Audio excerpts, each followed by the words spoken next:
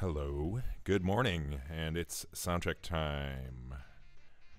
And welcome to episode 2 of the MOMW show. And I currently have Sector and Gonzo with me. Please say hello.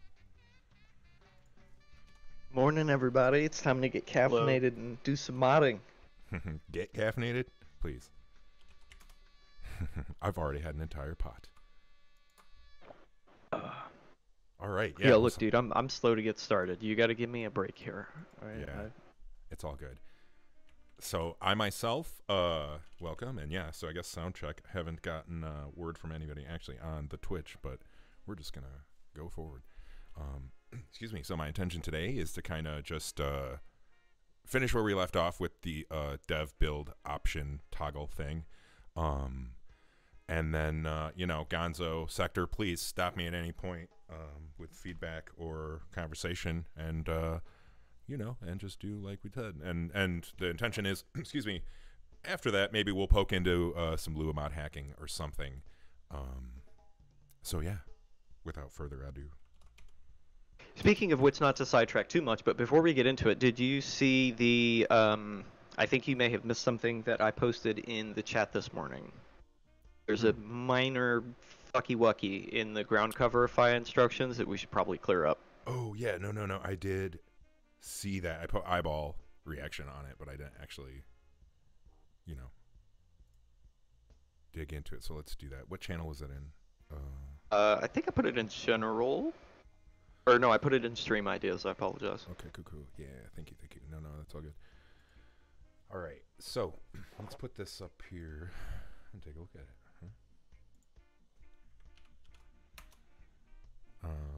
The Windows and Linux instructions have like merged together with each other. Okay. Yeah, I see that. Whoops. Okay. Oops. Yeah, so that must be like a format error or something. Well, let's take a look at the source and we can kind of see what it's supposed to be. And yeah, before. Well, because the Windows version does not have .exe on it, but also they're both Windows versions. Right. Yeah. Let me get there. That was usage notes. Okay.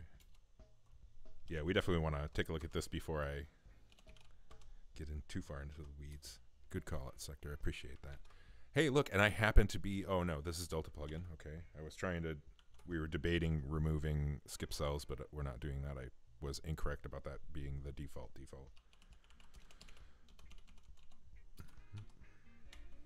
And, yeah, so this would be... Well, if you run it in the terminal, we can actually get rid of that. What do you mean? The ARG for running it in the terminal? Yeah. Oh, okay. Like, if you just don't give it any kind of arguments at all for anything, it will use skip cells and it will make a merge plugin. Okay, it just doesn't, like, if you double click on it from the UI, you won't see any possible errors, so we should still direct people to do it in the command line for now. Okay. Right. Okay. So personally, I was under the assumption that, yeah, the new update with Delta plugin, as was my user experience, and my interpretation of your merge request was that the default without skip cells was with skip cells, right? That's the new default, right? Not really. Okay. If you ask it to merge, it will not implicitly do skip cells for you. If you don't provide any argument at all, then it will do a merge with skip cells. Okay, I see. Okay, I follow now. Okay, so that's what you were talking about, where it wasn't exactly ready as is. Okay, I get you. All right. Well, let's try to work out what exactly is wonky here. So, the particular usage note is marked generic. So just looking at it here on this URL should suffice. And when we expand this,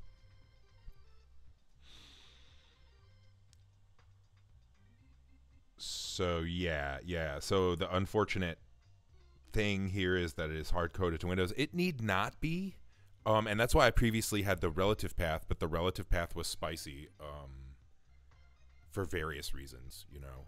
So I mean, what do you think? The approach is to go back to that here and have a. Well, I mean, first of all, I'm mostly just confused because it's phrased as if there are supposed to be two different instructions here, but there's actually not.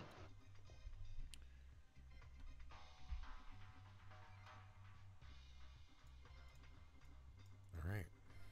So let's go ahead and ask our friend git blame. Because I don't recollect why that was changed at all. But thankfully, yeah, we have this neat thing here that is in a fun, you know, way. It's called blame if you're not familiar with Git. So we're looking for the usage note file again here. Okay, and this is a huge file, so we might make GitLab chug a little bit. And or my laptop. We're going to click the blame button right here. I don't know if you can see that. It's kind of obscured by my face. This one right here. You just give that a click. And then that gives us this user interface where it shows each line who did what. So now we just control F. And yeah, I was a little afraid of this. We're making GitLab chug a little bit.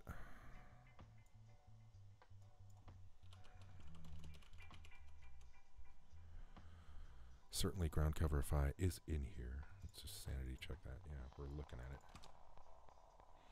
it. I don't know if this is happening to you, but I recently noticed when I was trying to parse some stupidly large logs in GitHub, you might not actually be able to control F the full content of the page because it's so large. Streaming. Now it will, yeah, so it's going to stream the contents for me. So I'm going to have to just scroll down a little bit till I find it. Oop, loading full blame. Here we go. It's progressively loading it. Whoa, no, look at that. This progress bar got real big. All right. Oh.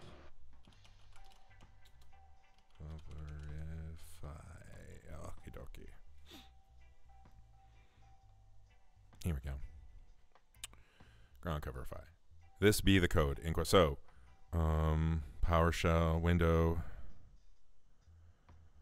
A month ago, this was changed from what? That's the most interesting thing that might give us some insight. Is what was it before? I didn't know you could pull a timeline like that in GitLab. That's really handy. Oh yeah. You can actually do this in your editor as well. It's a very nice thing to be able to do, and it looks a lot better in editor, in my opinion. Yeah, for sure. Actually, I don't. So we would go. Let's see. Question mark, because I've never to git blame in Magit. So let's see here. You should be able to do git blame from like directly within your buffer instead of having to open the status like you normally would. Magit blame. There we go.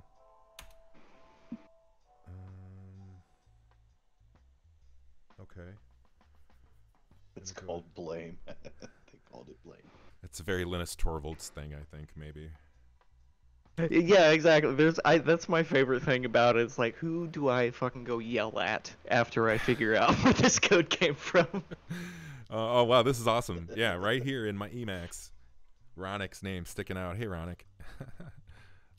So, yeah, obviously we were very eager to bring ground coverify back and did that right away. But we just got to kind of work out what the history of this line is. Because, yeah, I don't remember what would have been different here. Oh, you know what? Maybe the difference. Yeah, okay, looking at it now with more fresh eyeballs, caffeine setting in, we got the Python versus Python 3. Right? And I think the implication was one or the other didn't work on Windows. If I'm not mistaken. Gonzo, do you remember this? This sounds like the Python in the Windows Store thing to me.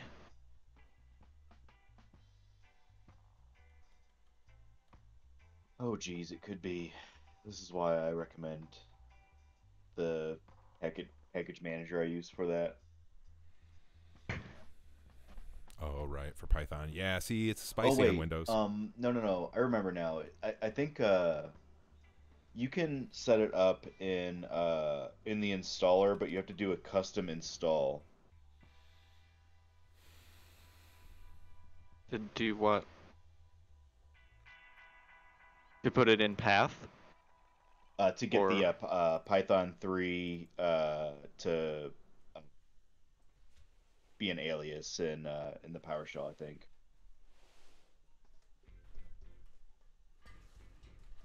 oh, okay. So the default then would just be Python. You have to go out of your way to get it to do Python 3. Exactly. Exactly. The problem is officially, according to the Python project itself, and a lot of Linux distros follow this, Python without a number after it is Python 2, like by the standard, you know?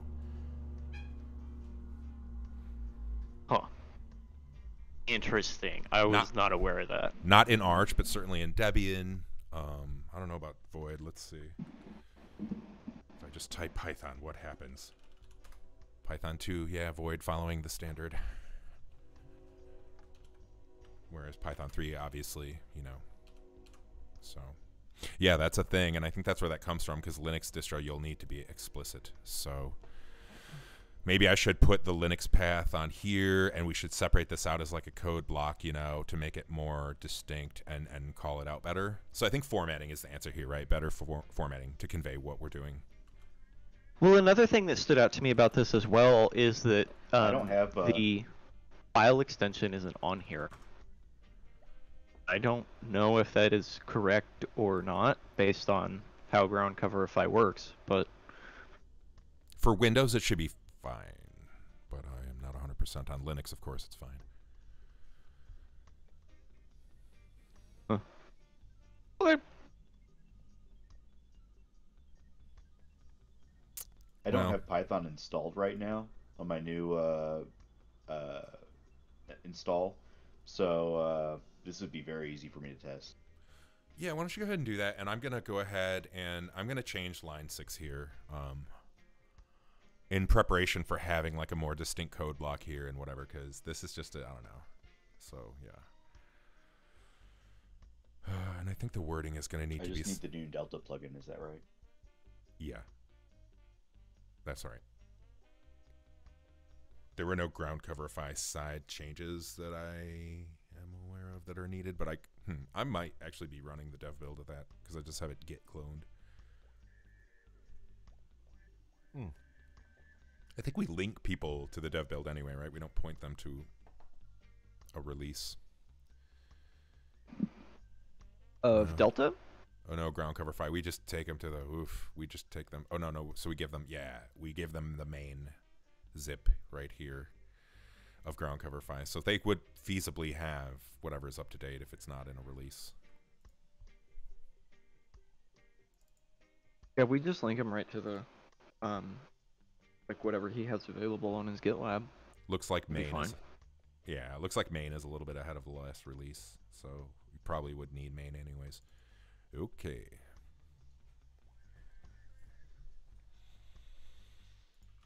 All right. So yeah, while Gonzo is confirming that with hard data, I'm thinking about how to, because this is the actually run it step, right? So this has got to be good. And I'm curious on Windows out of the box, what happens if you just do, right, like /ground coverify, right? Like on Linux, the right thing will happen because of the shebang. We don't need this, conceivably. I'll test both. Cool. Awesome. All right, well, in the meantime, yeah, I'm going to comment this out because that's just the cursed line in question.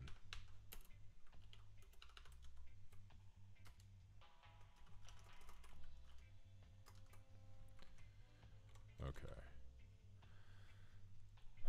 I'm going to say now it's time to run ground coverify.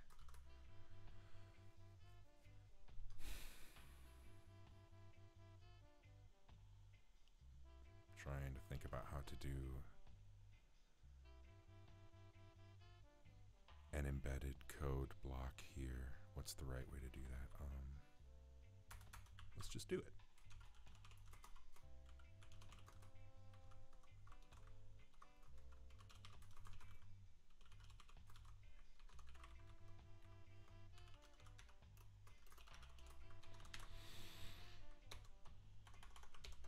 There we go. All right, and we got to crunch the database. Might be a good time to question some life decisions here. All right, so yeah, so my intention here is to have a short line of text and then a distinct code block like this one, not just like an inline, this is a code, like a pre-formatted code block like this one. The user can just very easily. It would be nice, maybe hopefully pre-2090, but hey, it could be after post-2090, is to have like a, I don't know, what was I looking at recently? I think it was actually the MOMW-cs docs. Hold up, let me pull that up.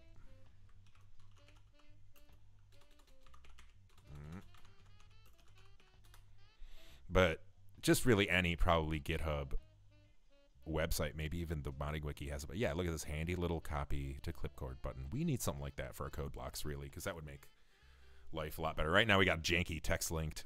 That's the best I got. This would be cool. Okay. We're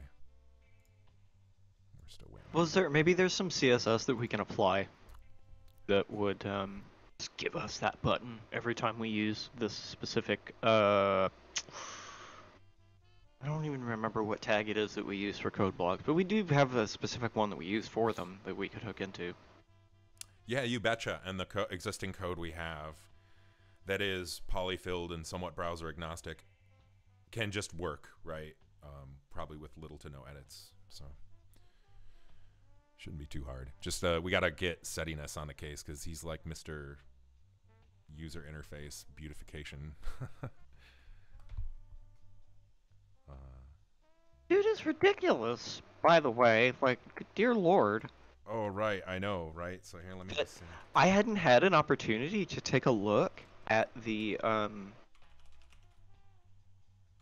UI demo that he had assembled. It was really nice. Yeah, I'll show some of those actually. But like, just this is, I think, mostly Settiness brainchild here. Like this user interface. We're of course seeing dark mode. If you got light mode on your browser, you're going to experience that, and just some really tasteful shadowing and like a kind of, almost a material design kind of thing going on here, but really nice. And then the blue here for the dev page, like just whipped it out, and I was like, ship it. Yeah, dude, the blue. Oh, the blue especially has such a nice look. Let me pull up some of these prototypes. Reminds me just a little bit of Starwind. Oh yeah. So yeah, and so a little context.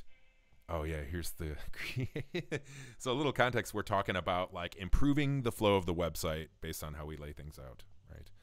And this is just we're not actually going to go with this, but tossing a little Renaissance artwork into the website, you know, just to show people like, boom. No, that's a joke though. We're not actually going to do that. But kind of what we're aiming for here is something like this.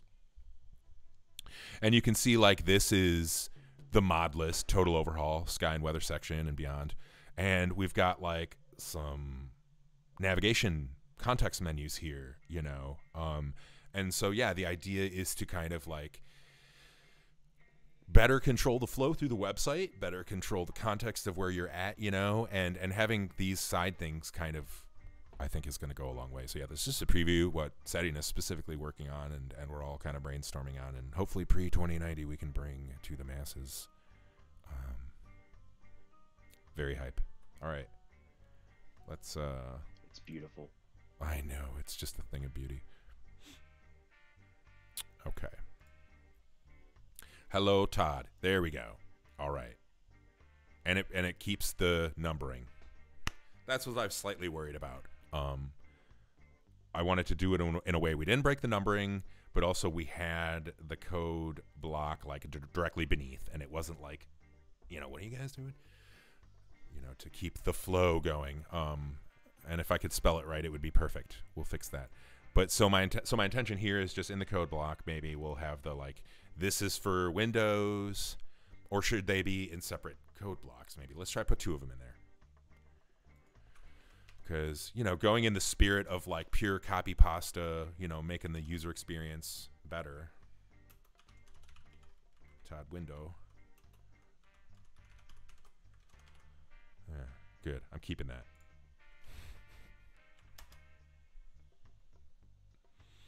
And yeah, so while that's crunching, let's look at another kind of settiness work of art we were discussing. Is like, so having the search here, some kind of like a full text search that can like search the local static page, that's certainly going to be needed for any kind of like good documentation implementation too. But yeah, kind of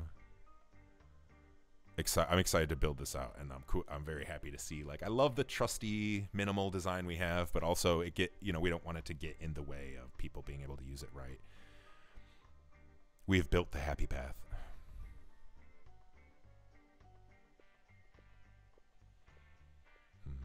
Yeah, I think that's all we got for now in terms of, oh no, there's a, okay, yeah, this is a more up-to-date one. Let's see. A video too, even, actually.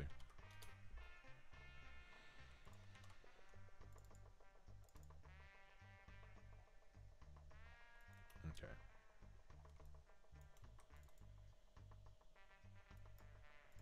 So yeah, you can see here, we're looking at a mod list, and we've got like a table of contents there for each. Yeah, and then clicking on it, and it navigates you. That's beauty. It's the kind of thing that we want to go for to improve the, and looking at it on mobile, and there it goes. Not in the way. Oof. That's the kind of thing we're looking to do to improve the flow and the user experience, and we don't miss information, because the user guide is exquisitely written, I think, but it also does require some like prior knowledge, right? We just start like throwing terms at people, and it's like, so the hope is, at least, we'll improve that. Really quick, do you have a moment? Hit me. Check out the ground coverify instructions really quick.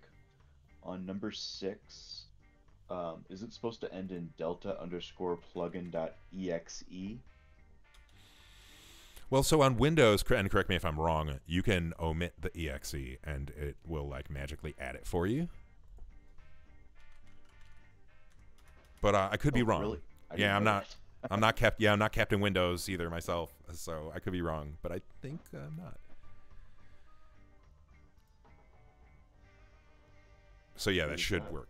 Yeah, it should work, but also maybe not.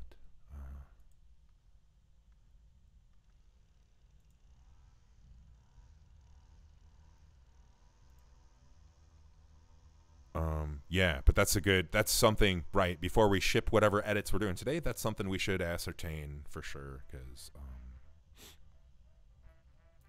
Delta plugin on its own could be vexing enough, and then we throw this at people, and they're just going to be like, okay. Oh, no. It looks like you just need Python. You don't need to specify Python 3. So what happens if you just do /groundcoverify.py with no Python or anything? It doesn't do anything. Okay. Wait, does he have a shebang in there? Almost certainly, but let's check that. If Benjamin, I figure he would, but yeah, for sure. Tools, Default Python for me on Windows is 3.12.2. There's the good old shebang. Thank you, Benjamin. That's using the 64-bit installer. This env might be what's borking. Like Windows maybe has some hard-coded thing to maybe support shebangs in a limited way, but I guarantee you if they do, they don't support env right. So Oh, Okay. yeah, that's a good point. That's not gonna do anything. Yeah. Yeah. Well, it was a nice thought anyway, right? Yeah, it's on Unix. It's what you want to do, right? So thank you, Benjamin. But anyways, so okay. Here's what we're gonna do then. We're gonna have a distinct Linux and Windows field. That's fine. Let's just see how that looks format-wise here. Hope it's not too hideous. Okay, okay. See, that's actually perfect. You know, minus obviously the garbage text. So let's just make it not garbage then. And actually, so we can take this as a whoop. Wow, see, this is terrible. Wow, I'm sorry, folks. That's pretty bad. This going to be the Windows one, where we just say Python, do the thing. Oh, we got to escape the quotations.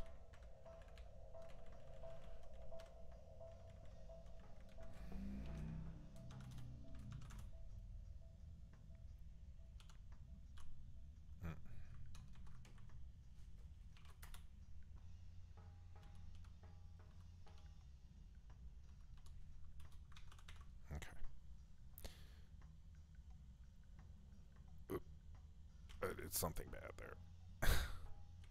I'll undo that escaping of the quotations for now. We'll just let Tom will be mad at me. Yeah, okay. Let's try one more time. Yes, yes.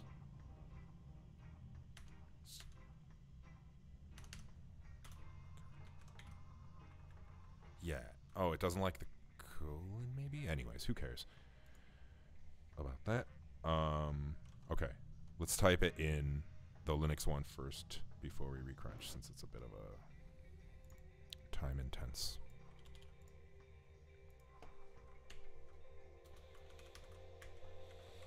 And I'm going to actually just, because that'll work on any not completely broken Linux system. Regardless of, like, I know Ubuntu and, yeah, as I mentioned, Arch, they have the, like, turn Python into Python 3 thing. You know, that's a thing, and so, whatever. All right, yeah, and it just hates the colon. Let's try to... No, okay. You're not getting escaped.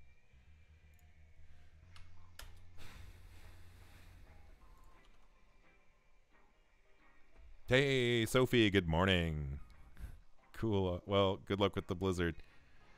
Be safe. It's my pleasure to be here. By the way, Idaho. Sounds like a nice place to be driving through, if not for the blizzard.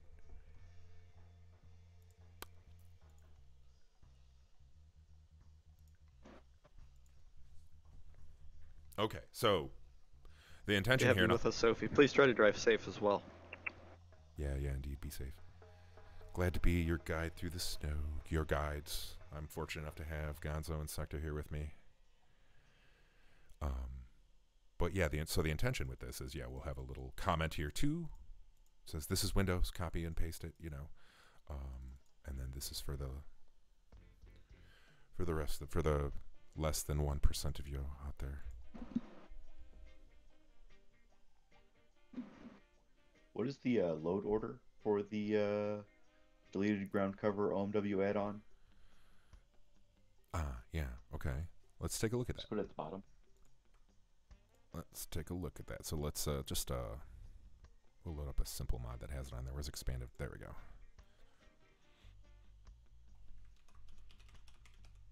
go.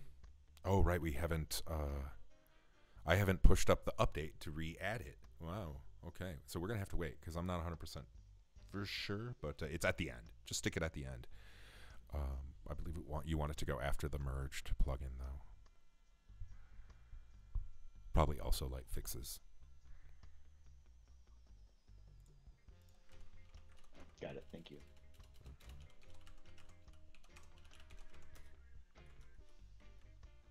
Oh, okay. Yeah. So this is where I have it in between merged and light fixes. Hopefully, like in theory, that shouldn't matter because light fixes are only fixing lights and are not like mucking with things that would be deleted by ground cover if I. But you know, you never know. And then, like, I'm having flashbacks to flooded caves.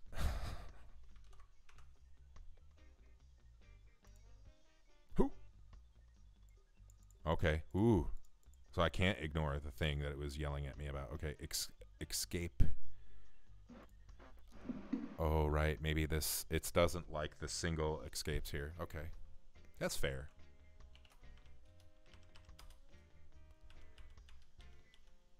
That's fair.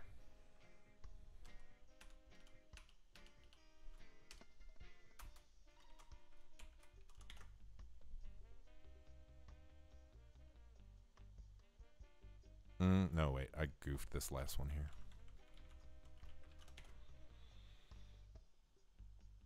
There we go. Okay.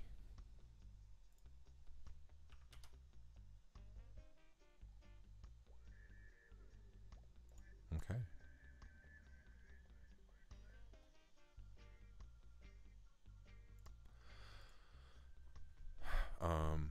Yeah, this ended up being a bit of a deep dive here, but that's, I think, because it's like kind of a critical piece of text for people.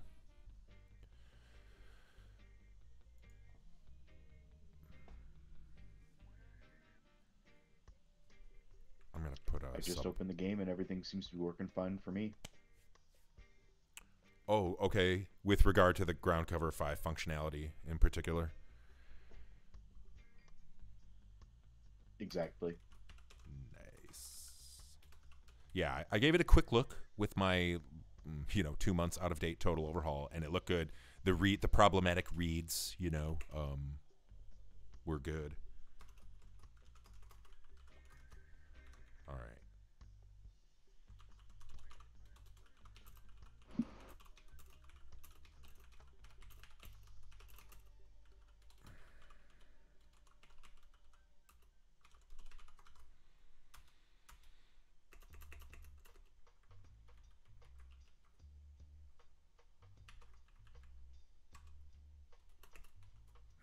Hopefully that's not too cursed.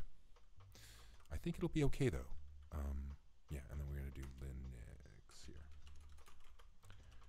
I got an idea, guys. I got an idea. I think it's gonna work.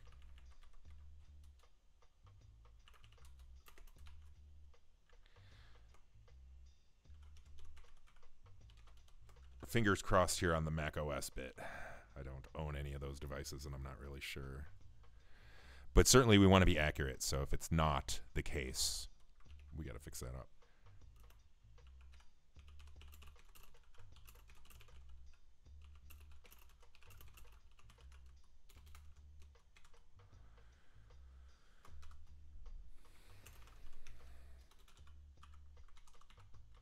All right, and then we're going to want to... So I'm going to try to... Let me know if this is being too clever.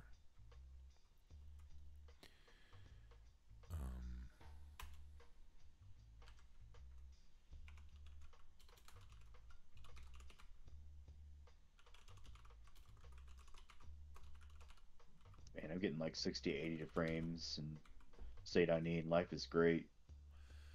Yeah, I tell you, it makes the ground coverifying of various statics makes a difference. And one thing I noted is none of these things get shadows. And that has to be related.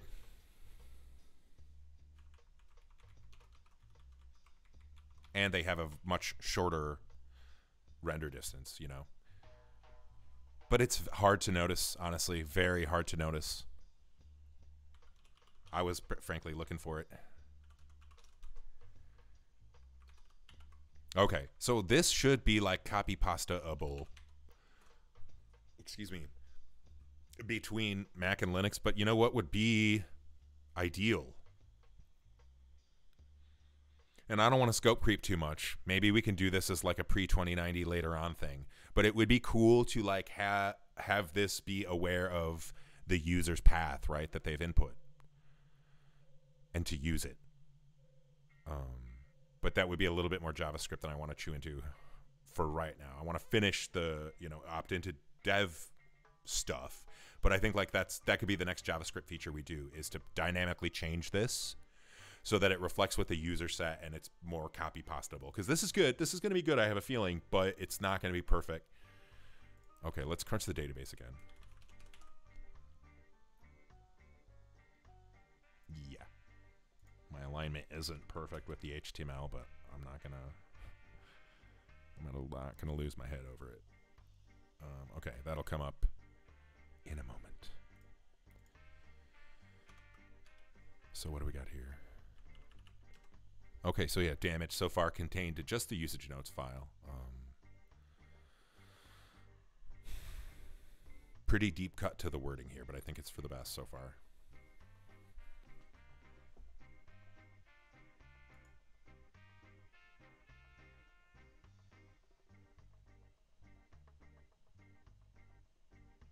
All right. So let's see here. While that's chugging, we always have to have something else to kind of peek at. Ooh, yeah, I can. Not really something we can peek at in parallel, but I definitely want to get to this because I'm starting to get the itch to finish this one up. I want to play the game and I want to have this. Because the last time I tried to play, I was like, ooh, you know what? NPC schedules, we can do better. No offense to that mod, of course. We can always do better. It doesn't necessarily have to be something that is negative, right? Just because we think that we can inherently improve on something, that's just the way that it is, yeah. Well, yeah, technology changes, right? In this case, OpenMW changes and gives us more knobs. And so I can't help but start thinking, ooh, yeah, man, you know? I suppose that really is the way to describe it, though. Yeah, we get more knobs to play with. We want to turn them all at the same fucking time. Absolutely. Yeah, you know, I'm like playing the game, trying to actually enjoy myself, and then All I'm the way like, to 11. Yeah, exactly, Gonzo. I'm like eye twitching while I'm playing. I'm like, wait a minute. It would be cool if they actually walked inside and maybe didn't, and so forth, you know, and it didn't break quests and so forth. And I just think like the next thing after Go Home, right? The next Lua mod idea I have, because I do have one, and so far it's like kind of just vaporware, but I want to kind of, and this will be interesting to talk to Gonzo and Sector about with is so like to have a dynamic interior weather sounds mod in Lua, right? So you have thunderstorm going on outside. We have some kind of like sound source in the cave by the door that like is the storm and thunder and so forth, you know, and as you walk away from it, it gets quiet and whatnot. Or there's a version for interiors, you know, and that's already exists, of course, in a classic MW script mod, but like has the usual issues there, right? But we could do it with Lua dynamically. And I think that's my next idea. Be a dynamic interior. That sounds like fun. I totally support that. Hell yes. Yeah. I've been talking about the concept for a while, and I know, of course, going back to our UI guru, Settiness, but he's also our audio guru. If you've ever watched any of my gameplay streams, I only have audio on that setup because Settiness knows what the hell he's doing. But he has whipped up some pretty awesome like interior weather sounds. So yeah, I'm really jazzed to get that out there. Once I, you know, do all the other pre-2090 things, we're ready to go here.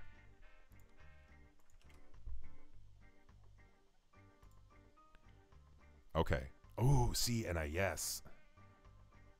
One thing I do want to fix, and this is like a CSS thing that has vexed me for years, is if we, so I wanted it to scroll like this because I wanted it to be like, boom, I can, until pre-2090 when we've got the nice, you know, copy button there.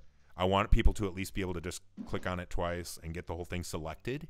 But one thing that has vexed me for a minute, we don't have to solve this today, but I would like to solve it, is, yeah, like the underlying element. So there's two elements at play here, a pre and a code. The pre extends all the way out this way, but the code does not, and the code is what has the gray background, and so it's a little awkward. And maybe there's a few ways we could solve this, right? Maybe we could put the gray background on the pre. I don't want to go too far into the weeds on it, but it's a CSS thing that's like I kind of back away slowly from every time. But this is basically exactly what I wanted. So now it's a matter of, like, is this going to work for folks? Because this is literally what I run. I'm on Linux. That's what I run, basically. I cut this out because I have Delta plugin installed on the system level. But this is more or less what I do. Oh, yeah, no, that's what I do. You know, so the question is then, yeah, does that work for Windows?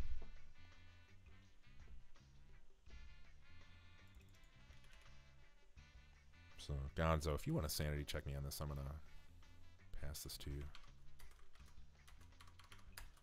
Just like whatever your local invocation of that would look like. And just... That's exactly what I put in. Success. Okay. That's really great. So until, you know, even excluding the .exe, I tested that as well. Cool. Okay. Awesome. I thought I was not talking out of my ass on that one. All right. Cool. So then I suppose that this is... I never knew. That's such a weird thing for it to do, but I'm really grateful that it does, I guess.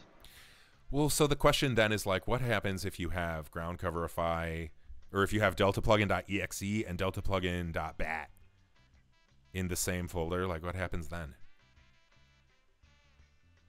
I'm sure it probably gives precedence to bat scripts. Right. This would be my first guess. I'm sure sounds like the toddliest thing to do. Yeah, I'm sure the fine folks at Microsoft have solved this problem. All right. Well, I think we could ship this then.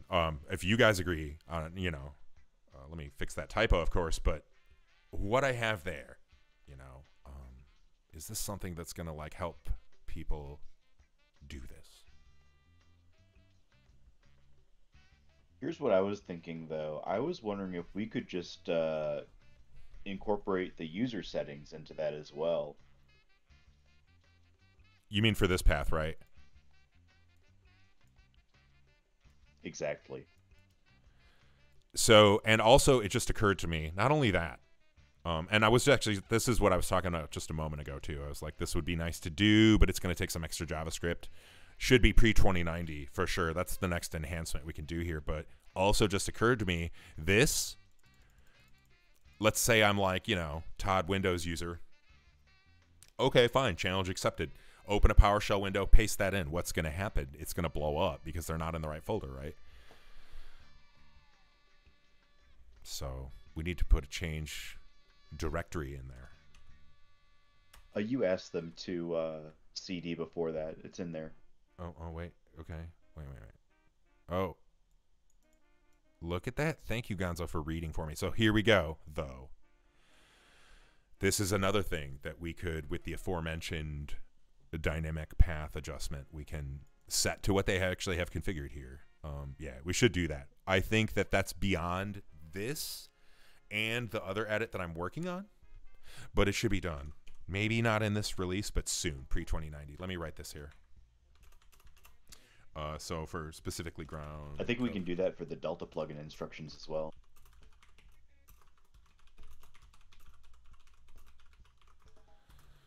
So we're talking about dynamically set.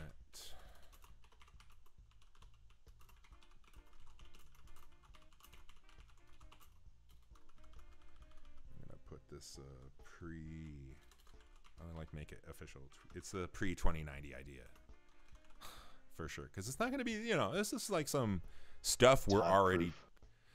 Well, yeah, it's stuff we're already doing, right? Like slapping in user settings is a pattern we're doing elsewhere, so it should be pretty easy, knock on wood, to put it in here. But yeah, I want to make sure we don't limit ourselves to trying to sneak it in scope creep wise. So yeah, because I definitely want to finish this today. All right, so back to this. With that in mind, how do we feel about the changes to number 6 here?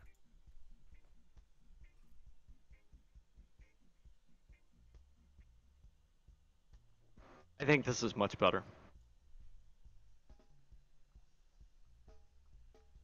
This is kind of what I was imagining originally when I looked at this, and I was like, wait, what the hell is going on? Yeah. And plus it doesn't go over the border, right? Which is the main aesthetic problem. Yeah, exactly. And so that is a symptom, by the way, of simply doing a code here without wrapping it in the pre. And the pre is what gives us the actually like the block thing here. But actually I wanted to do this since we're just here. Let's do this real quick. Let's try and look at the thing that I was complaining about. All right.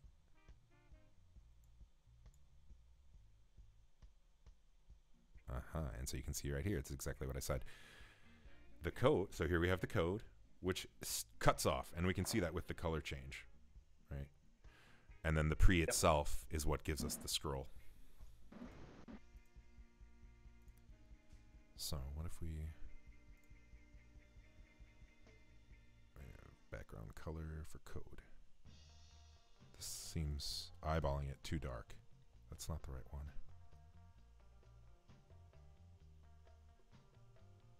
What is that color?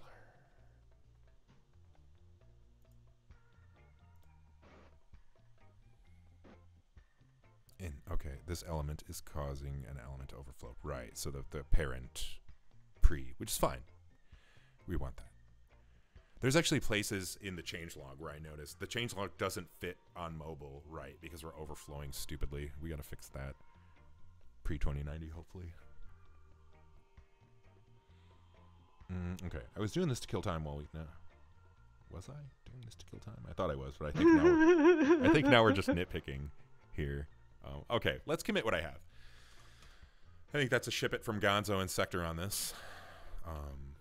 Absolutely. Yeah. For sure.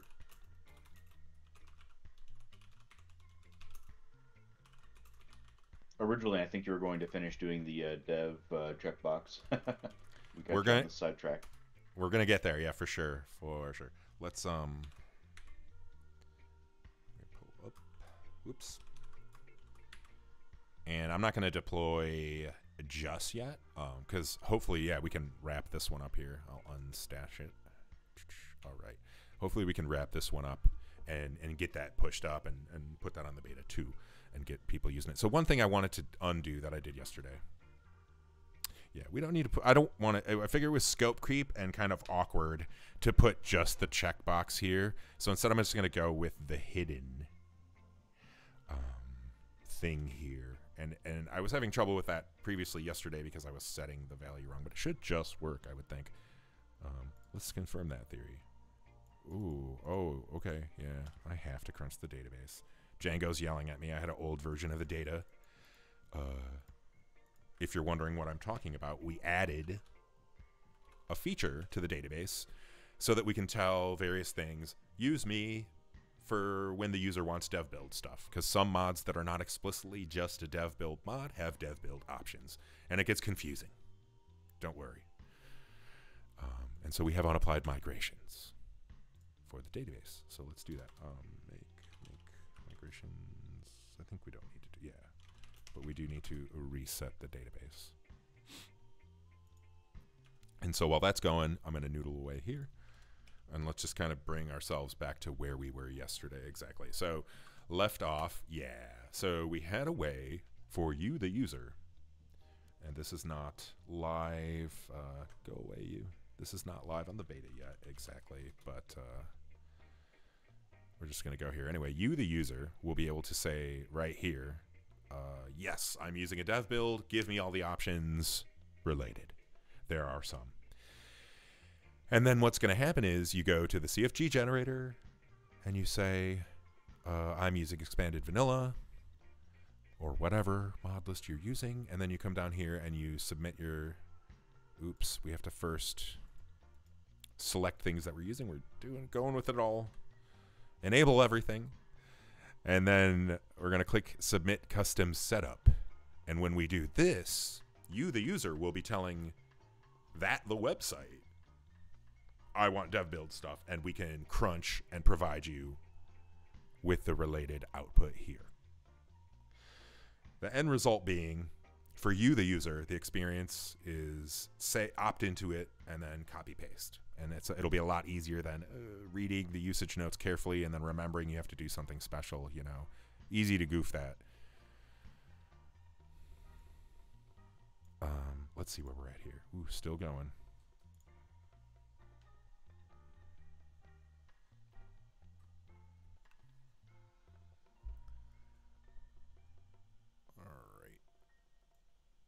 And yes, I was previously scope creeping myself a little bit and giving you the option to say, I want dev build somewhere here. But for now, we're going to hold off because it's just, we want to do that eventually, right? We were talking yesterday about putting all the options actually right here or in some reusable widget that we can embed on any page that really needs it, you know, including the folder deploy script. I think that's a relatively high priority, low hanging fruit kind of a task for the website in terms of a usability improvement.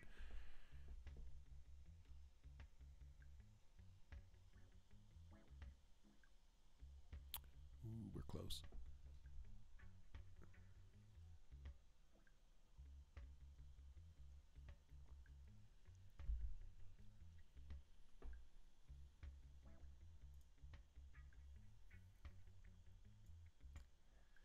Okay, so we're effectively done here. We committed this change. I didn't push it up just yet. We got our new data. And then, so here's the not final form of the aforementioned form, but here it is. And so that is what we would check, right? I want to leave it unchecked first, but that is what we would check. And let's click Just Good Marwin, because that's one that has natural character growth and decay, which is a specific mod that has some different install instructions if you're using a dev build. And we're going to go, okay, so,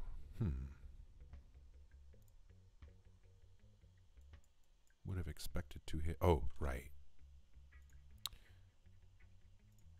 We didn't hit the code path just yet. Let's enable it all, baby. All right, false. Okay, so that's this backend code right here, where we're taking the post arguments, which if you're not familiar with HTML and web in general, that's when we submit a form in a certain way. The backend can get data, and that's what we're doing here. We're plucking out the names of mods you want to use and other things, including do you want dev builds, and then I just am crudely printing it out here, which manifests itself into this little indication false. So now, if Todd wills it, what will happen if I go to the settings page, or I check this box, and I come back here and do the same thing over again? I will see it say true right here.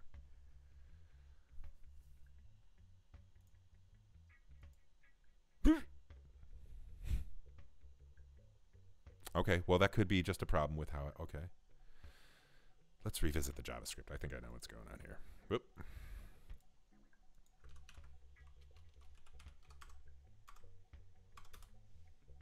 Yeah, okay. HTML. Did I? Yeah. Yes, div hidden. Okay.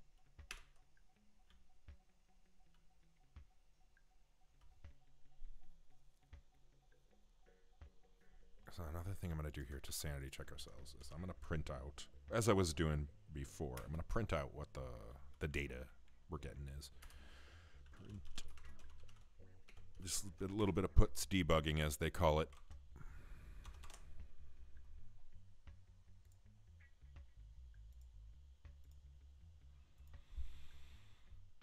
Good. All right.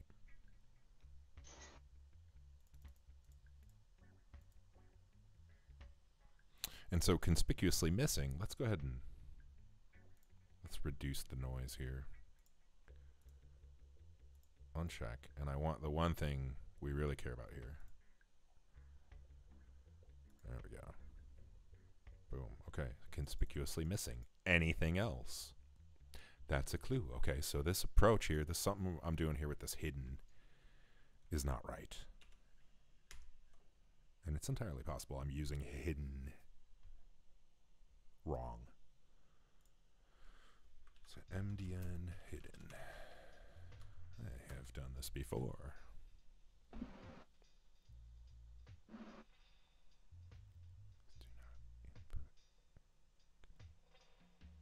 Okay, not trying to do that. Okay, I can view source. Well, okay, we should do that. That's a good sanity check, right? We call it, again, yes dev hidden, okay? Yes, here it is, okay, has no value. But we should be able to see the value in the inspector.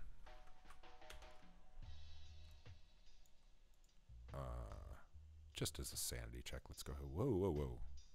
Where'd you all come back? So this is that's a bug. I had only this one selected, and now it's the only one deselected. That's a problem.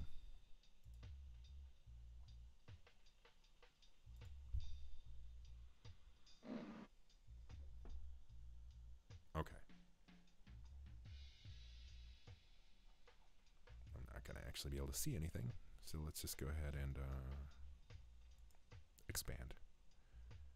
Content. Here we go. Custom CSS post, form, hidden. No, that's a different hidden field. Yeah, we're using multiple.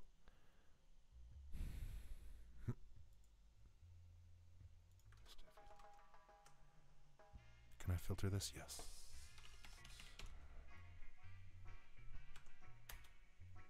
Boom, there we go. Value, true. Okay. Interesting.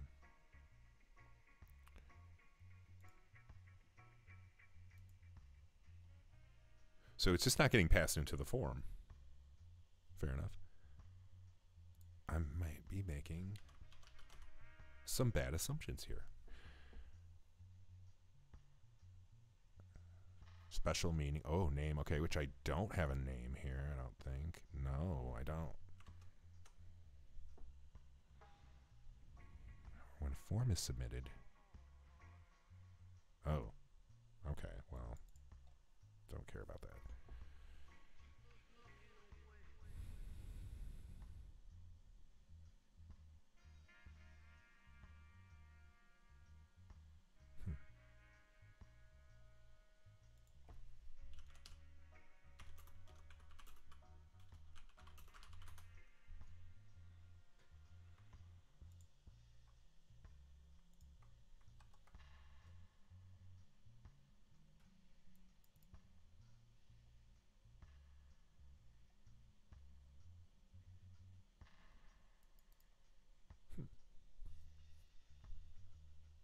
Basically what I'm using it for. Yeah, I mean, it's so stupid simple. What am I doing wrong? I don't know. Unless the problem is here. I did get a, when I looked at it in the inspector, I did see a true, right? So we see true here, value true, which matches the setting. So I'm not actually that skeptical about this code, actually. I'm going to back off from questioning it too much. ID. Maybe I have to give it a name to put it into the form results. Let's just do that. Oop.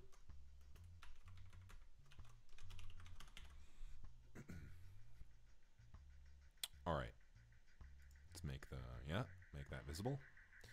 We're going to get, oh geez, this reversing everything. That's a problem. We're going to need to fix that for this update for sure. There we go.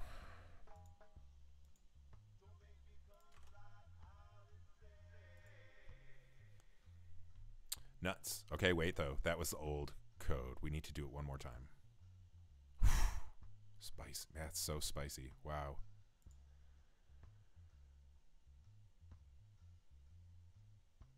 That's a very major bug.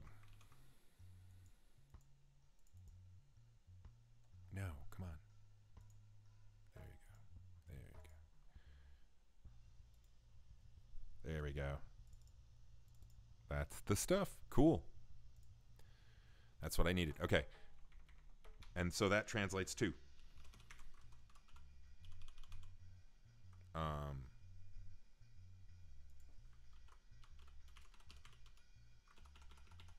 so the question is, do we need the special name? The answer is no. No, we don't.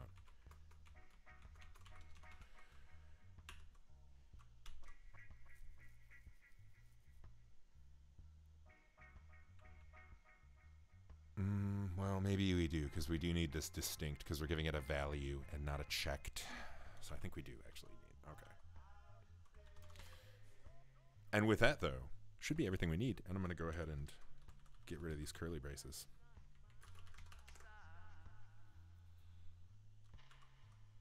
All right. Nice. So with that, now we should have. Save it. With that, right there, in combination with the JavaScript we've been doing, the backend should agree with us. Now. I'm deeply concerned about this, though. Oof. I'm sure that happens on the beta and on the main site at the moment.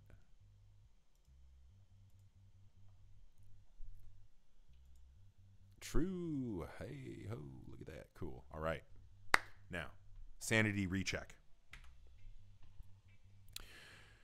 Since we had to go down that path, let's disable it. Let's go back there. JGM.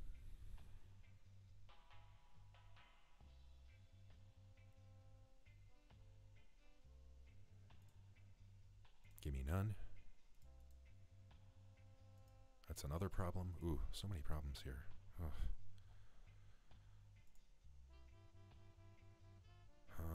Okay, okay.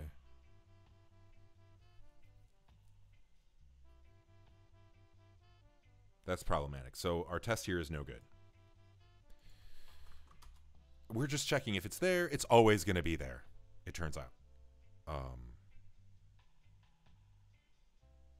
So we're going to need a more creative approach.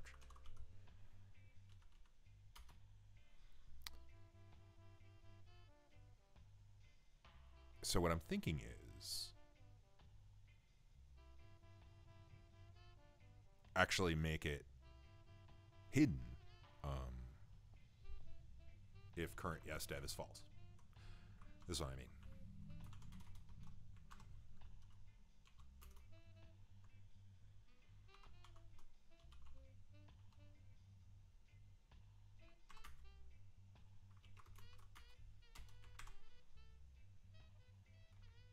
Oops, that's no good. Whoops, also no good. Still no good. There we go. All right. So, if the element, the hidden element, is on the page, and if we are not opting into development stuff, we're gonna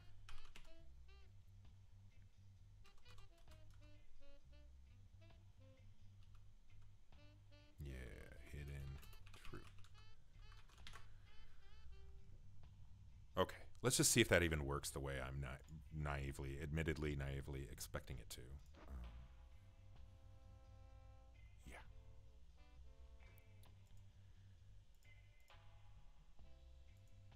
No, there you go. Okay, we're gonna load the new code though. That was the old code.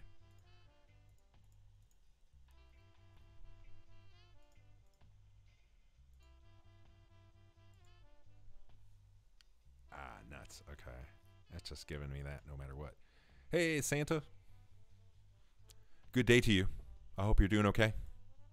We're just noodling on some JavaScript.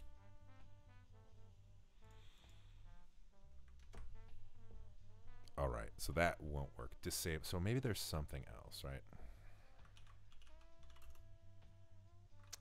JavaScript. Right, I'm looking for the JavaScript equivalent of the MW script. Disable. I don't want to delete it necessarily. Okay. jQuery, no. Yeah, I tried that. Right? No.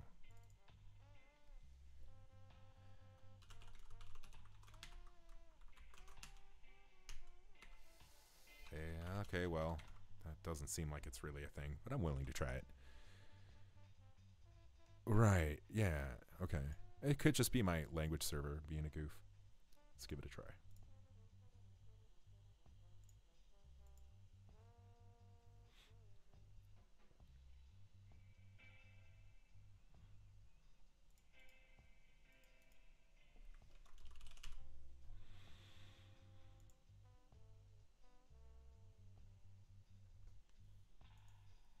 Yes.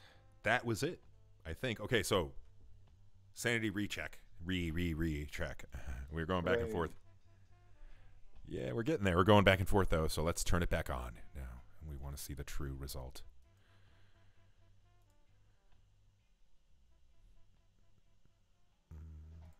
No, wait. There we go. That one.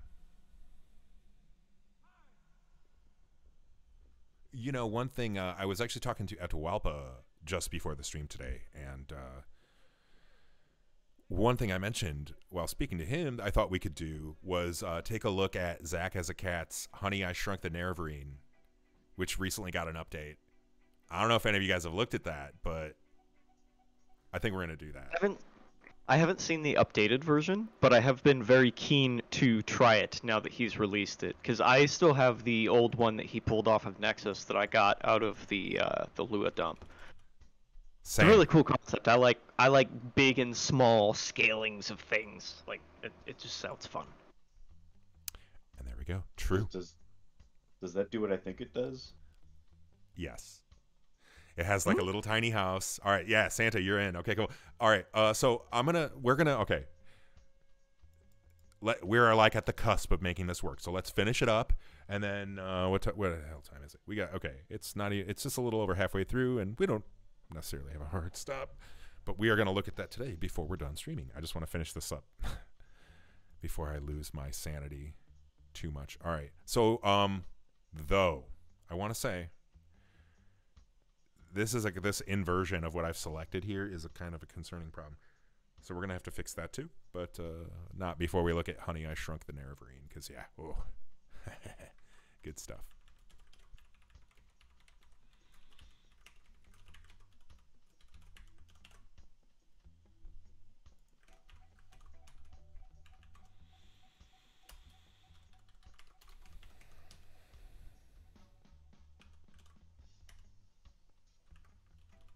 It's just so further to something Sector and I were talking about earlier. It's so ingrained into me to have like the Git side on the right panel.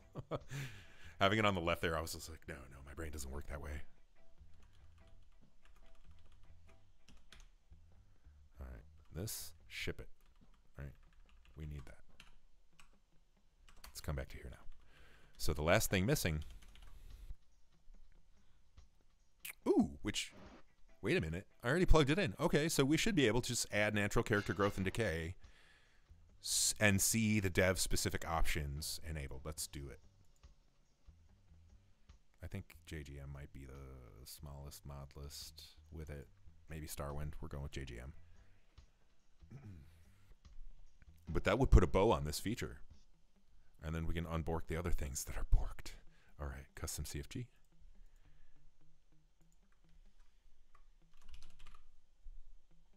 Gimme.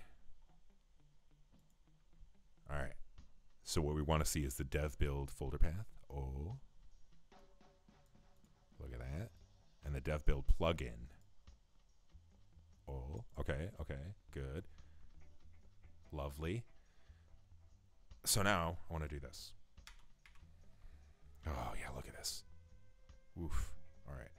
Not going to focus on that too much. We'll fix that. Turn it off. Go back in. Reasonably small mod list.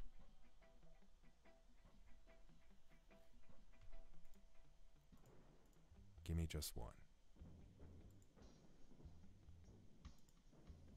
No dev options.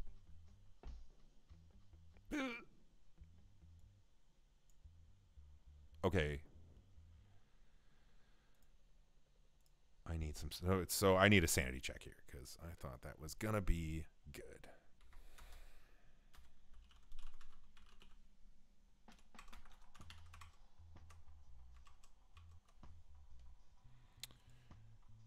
I'm gonna go ahead and do the old. I'm not gonna resubmit it. I'm gonna actually go through it and do it again. So hard to eyeball it here. There we go. My old man eyes. If false. Okay. Okay, so that's good. The backend has the right information. It's just my query here is bunk. And this is the code path we want to be. So this right here.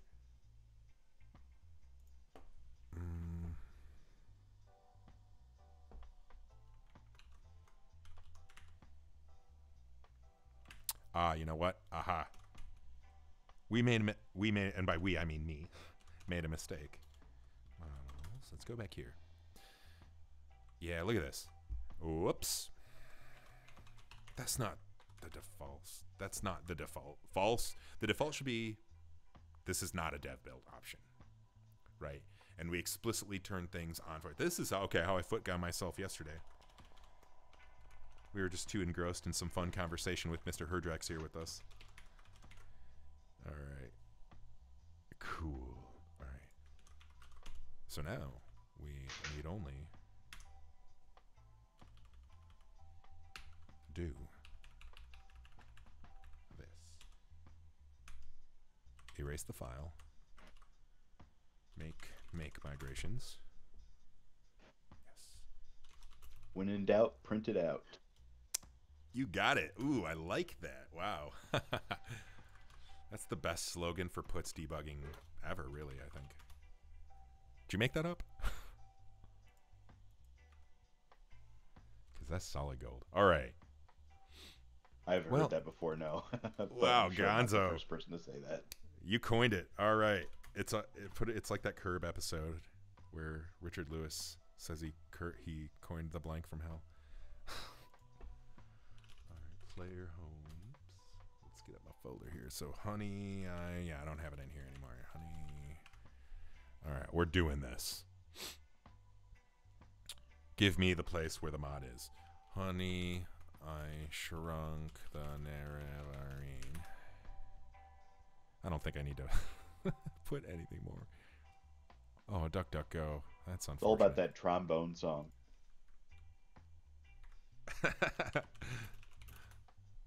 Oh, man. Suddenly I want to rewatch that movie. No, Terraria. Oh, come on. Yeah, there we go.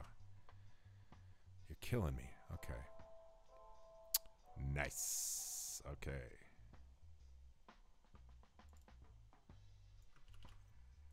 I don't know if we're going to add this one to mod lists or not. It's debatable. But certainly on a technical basis, it's worth checking out, I think. OpenMW dev, we are. I actually just built a new app image. Oh, it's like the hut? Morning. Yeah, so let me go back here. Get that in there. Let's look at the pictures here. So you have like a little cardboard box house, basically. And you have this thing that you activate that shrinks you down. And so, yeah, it's like a player home mod with a little home that's a box you carry around that you shrink down to go into. It's pretty awesome. All right, let's go see it. That's amazing. I know, right? Yeah. Typical Zach, like, creativity, you know. Lua, creativity, monster, wizard, machine. Give me the minimal. All right. Yeah, I was trying to do a little. Zach has a knack. He does. Ooh, you're on a rhyming roll, my brother. You got to write a book. All right. I always wondered if I could. Can I just? No. No. Emacs says no. That's fine. All right.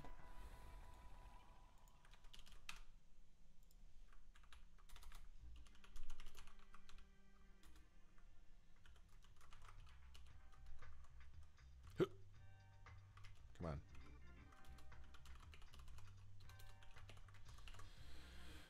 All right. Wait, Santo, sorry, which show? I'm like in the zone here and I didn't see what you wrote. Oh. Wait, yeah, which show? Oh, Curb. Yeah, well, that's because, like, you know. That's what I meant when I was talking about the trombone song. Oh, yeah, so like my mod that I made, which if you're not familiar, we're just going to, before I go into the game, we're going to just take a slight detour and we're going to look exactly. at Curb Your Death, which is, I think, like a critical immersion mod for anybody looking for the best Morrowind experience. Just try not to die too much. But, yeah, so I add, like, the typically played at the end of the episode song from Curb Your Enthusiasm, but it's called Frolic by Luciano Michelini. Hope I'm saying that right, but yeah. That just, like, it's great. and for me, when I play Morrowind and I die, It's like such a perfect thing. Like if I'm about to rage and flip the table, then finally I hear this song and I'm like, oh, okay, it's fine. Okay. The game. You just lost it. Hmm? You just lost it. The what? The game.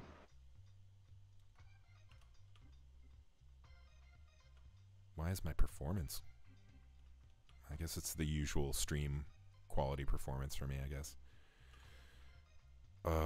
Shoot. So what is the, I didn't dump the plugin first, so I don't actually know what I want. Let's do that.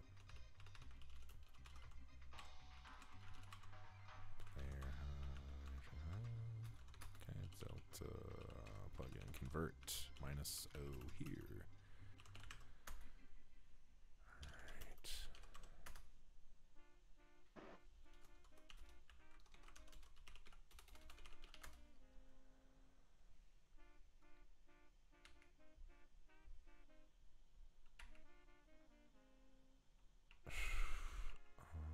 Spell, no. Static. Ooh. House item. No. So there's a bunch of, yeah, all the items in the house have like a, you know, obviously statics and stuff because they're interactable. Tiny home. Activator. Maybe that's the, or maybe we should, read the mod description.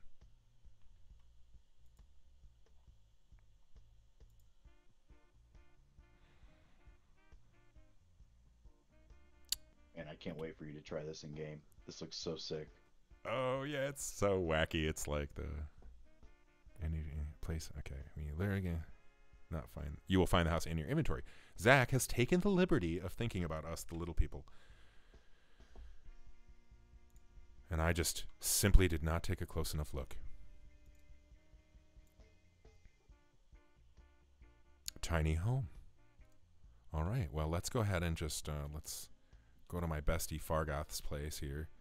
Which, by the way, I gotta say, and I don't know if anybody else has noticed, but I use the default character a lot when I'm testing. And I gotta say, recently, if you open it up, the game in 0.48, you'll notice the shadows look quite different. And that's because in 0.49, Capostrophic, I believe, fixed a bug regarding like the way the light comes down from the sun, and I never noticed that all the shadows were wrong. And now, like when you spawn, you correctly see the shadows right here from the trees, and I'm still not used to it after years of seeing it the other way. All right. Excuse me. All right, I just want to plop this down here.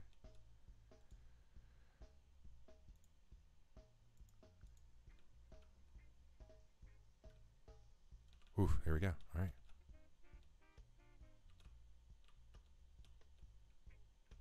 All right. Wait, so now do I, was there a... You can even reach into it and activate things. Place it and you'll be able to enter it by shrinking, which you can do by sneaking in front of the house. Okay, so yeah, the old version had the crystal. Okay, so now we're just gonna...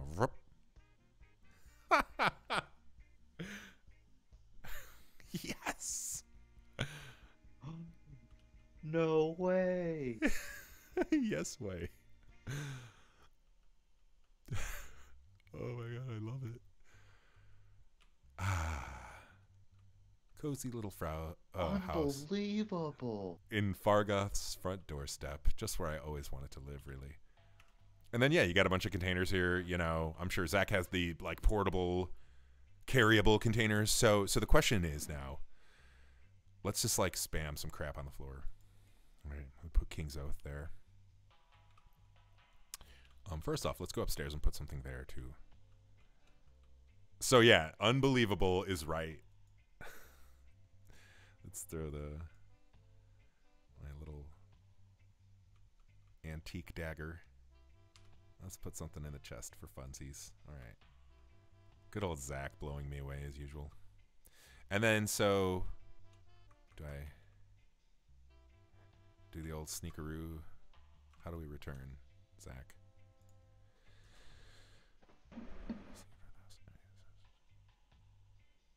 Any items dropped will be shrunk to tiny size. Isn't fully supported yet. So, okay. Can only have one of the house. If you add a second and place it, it won't work as you might hope. Okay. Huh. It doesn't seem like he says exactly how we get big again. So I'm going to...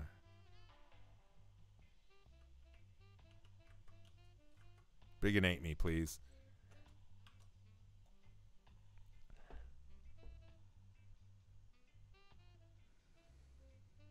You can pick up... This is the curse of having a little pocket dimension. Right? How do you get back now?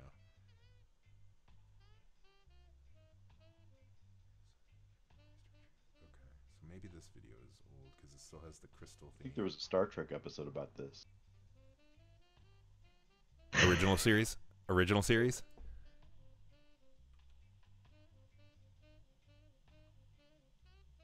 No, it was Deep Space Nine. DS9. Oh, are you talking about the one where they go into the game? It's like kind of an early one, right? Ooh, all right.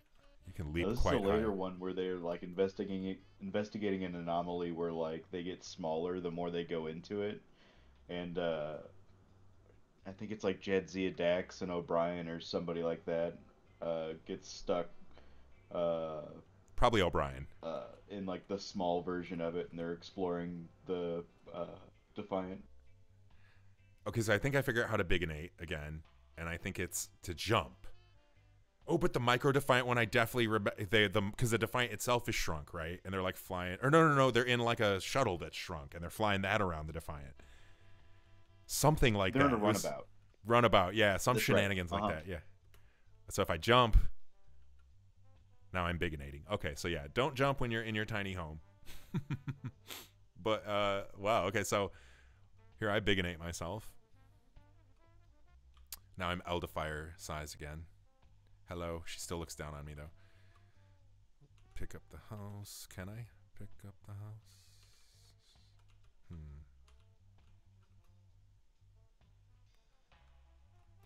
My test character can jump quite high. Oh, which reminds me. Can you edit the speed of that transition? Let's check if there's an option. I want to say in theory, yes, but it's a question of, yeah, has Zach made an option for it? And no, he has not.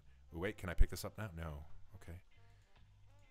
Or does it want me to do tiny home? Yeah, okay. So you can't, like, activate it, per se. Ooh, and it left my weapons there, though. All right, well, you know, we can probably help. We can probably help fix stuff like that. But if I move the house over here. They're tiny. Yeah, they're shrunkenated still. All right, let's plop the tiny house down again. Yeah, so this is definitely wins the award of, like... They don't stay tiny, do they? Most mind-blowing Lua mod. Next to Ashlander Architect, probably.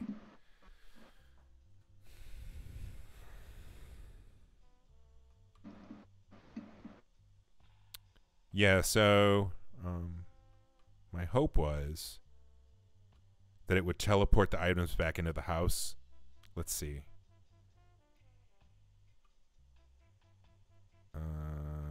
Don't see King's Oath.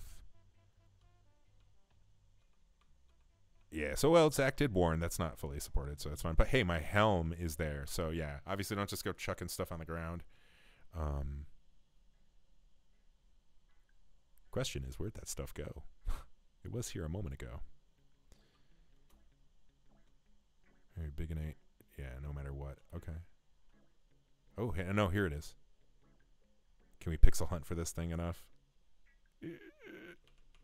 Yes, I got it. Little toothpicks. Yeah, got it. Okay. So, you know, that's not perma shrunk King's Oath. But awesome. Yeah. Like mod idea of this, I don't know, the century. That's pretty cool.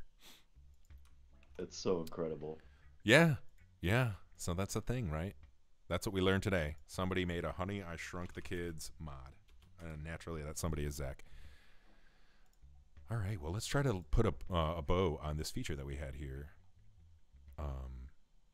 Which I think last we checked wasn't working. Because I had That's right. It wasn't working because we were assigning the data wrongly. So let's look back at our parsing code here in the forms code. And, you know, we don't need this conditional. And we're going to de-indent that. And we're going to do... and just pass it in, whatever it may be. Likewise.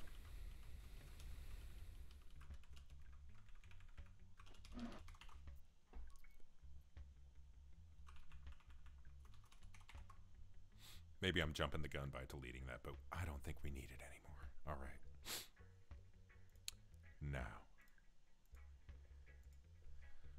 Now it should be what we want to see. Let's try it. Give me everything.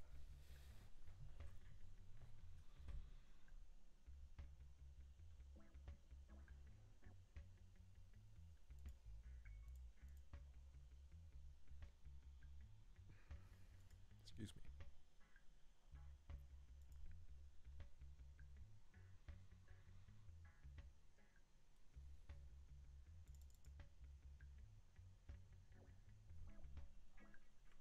But is it on? Did we leave it on? No, we sure didn't. Okay, okay. Okay, so what's wrong with our code here then? Did we perhaps not regenerate the database? Perhaps not. Okay, well, we're going to let that do its thing. And while it is, we can maybe shuffle back to begin getting a handle here on what's broken.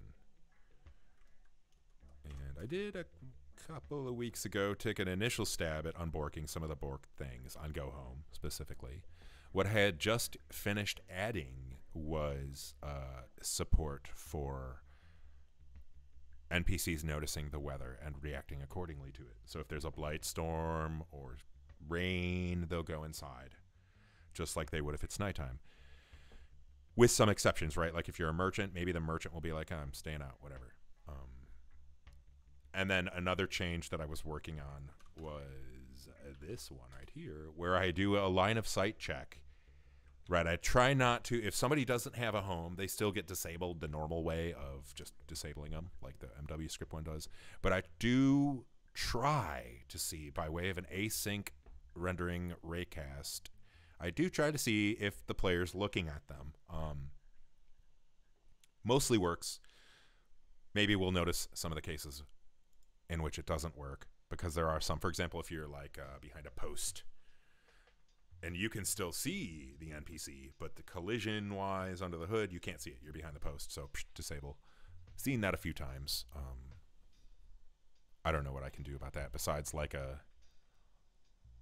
I don't know, like checking the actual camera viewport versus that maybe that's the right way to do it instead of doing a async, rendering raycast, which seems like it might be expensive. I don't know. I'm not really sure. So that was one of the things I struggled with. So yeah, the intent is, before we go forward with some of the cool, like, knock on the door and let me in features that Detail Devil suggested and others, we'll polish up what's here, going home kind of stuff, noticing the weather, making it configurable and that kind of thing,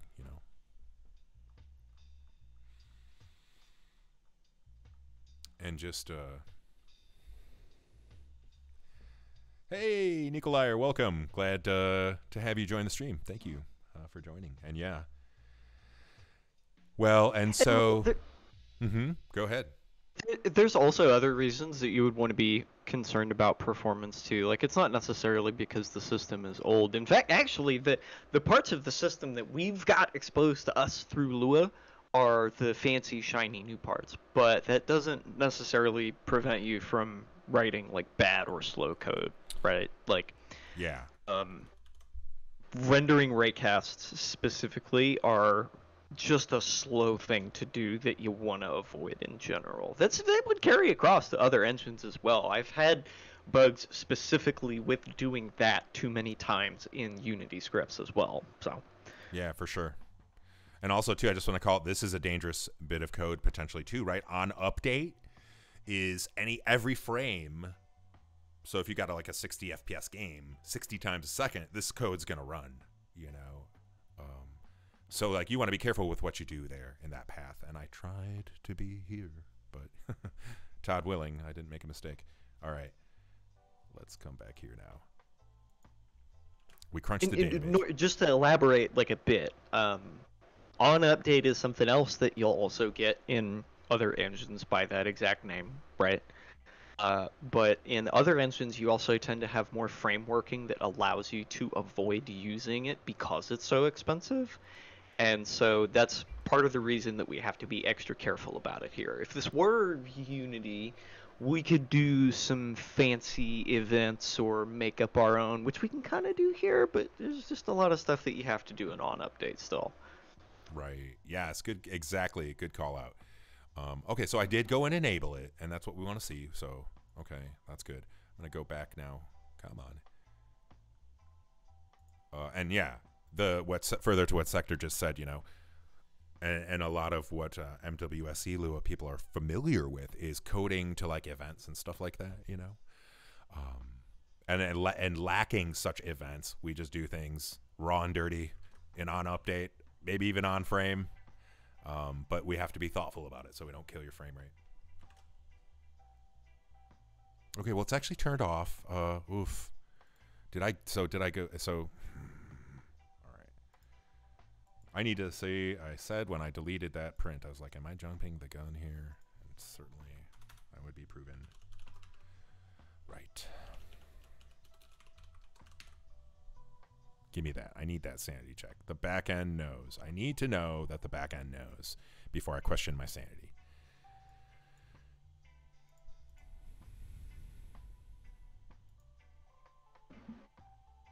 Should be false before I click this. Yeah. All right. So the back end knows.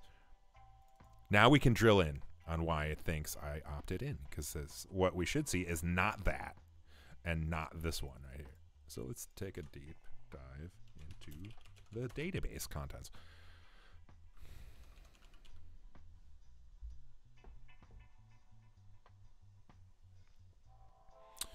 Ooh, excellent question. Thank you for that.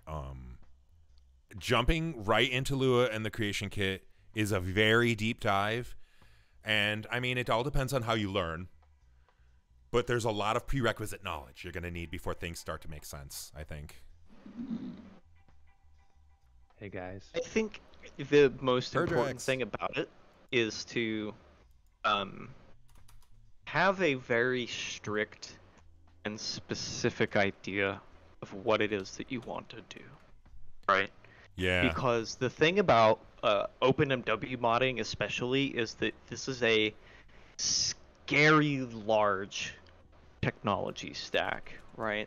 There's multiple construction sets that you can use, and I'm making that problem worse. And there's a lot of command line tooling, and there's a lot of old tools, and you know, there's 3 different flavors of Lua, and there's technically like 3 different versions of the engine, right? Because there's multiplayer scripting, there's OpenMW, there's MWSE. Yeah. So like, think about like what you would want to do that is fairly sane. Make a house mod. That's a great start that a lot of people can do. That's how I started. Yeah, my first project was a shitty house mod. I was watching one of Dark Elf Guy's videos to learn how to use the CS. Excellent.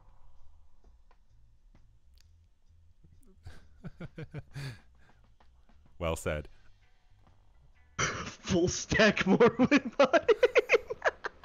Yeah, I love that term. I think you just invented a beautiful term, my friend. That is, yeah. Full stack Mormon modding. Absolutely. By the way, hey Hurdrax, you kind of came in the middle of the conversation, but thank you for joining us today again. Yeah, no problem. Episode 2 of the MOMW show. Sorry I couldn't make it earlier. Just No, you're good, man. glad that I could get you guys before it ended. Yeah. We're just doing what we do, you know, here. Yeah. Wow. Yeah. Thanks again for joining and helping us get closer to Chim. You missed an epic moment. Yeah? What happened? Ah, damn it.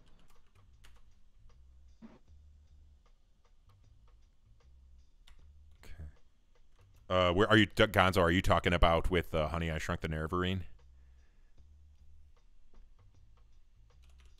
Chat's not giving me any clue, Yes. apparently. Yeah, so, okay, yeah, Hurdrax, you did kind of miss something quite epic. But Zach, of course, Zach is involved. But we were looking at, let me give you the link in the chat here on Discord. So naturally, Zach is involved, and yeah, we were looking at his Honey, I Shrunk the Nerevarine carryable tiny player home mod. Does what you think it does. That man, I mean...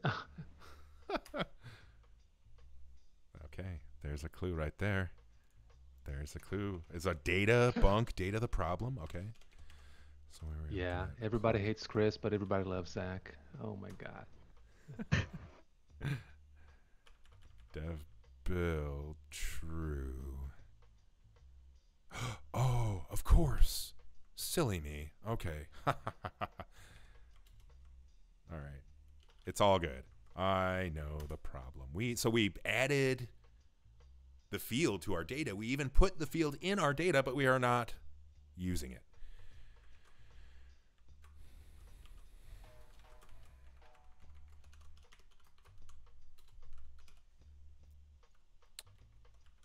And it really is just some silly boilerplate like this. Yeah, that's really... And then we'll do it for plugins as well. Okie dokie. This one's a little bit of a different cut, I think.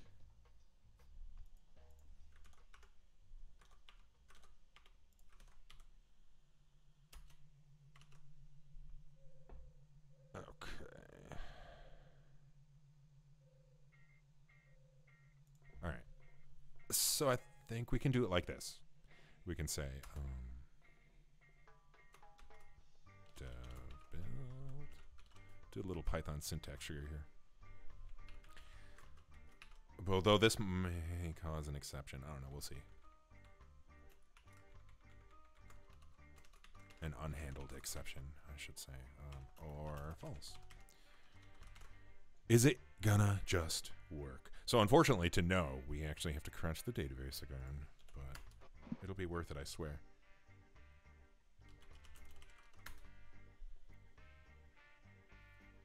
All right. Yeah, Hurdrax, I encourage taking a look at that one in your free time. That's definitely a soon-to-be must-have, I would say. Will. All right. All right. Let's size up our changes here. But Zach's work is such a bittersweet relationship. It just...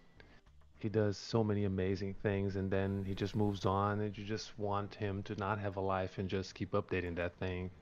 Uses Zach Utils, Right. oh, Ashlender Architect, and the whole thing. Right. Yeah, if only full stack Morrowind modder was like a legit profession. It is arguably legit, but you cannot, pay the bills with it, I don't think. Oh, yeah. We're a bit too niche. The reason why I made it today, I know the pain.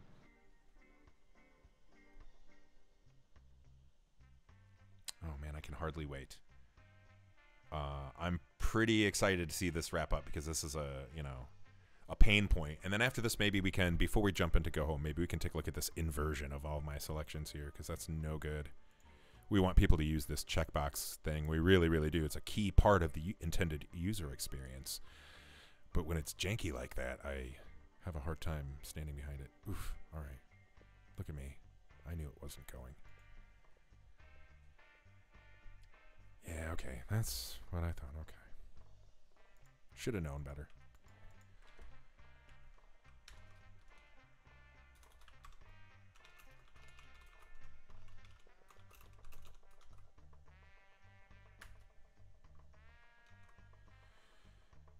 Yeah, and we actually don't need this else, like we see here, because it's going to default to false, so.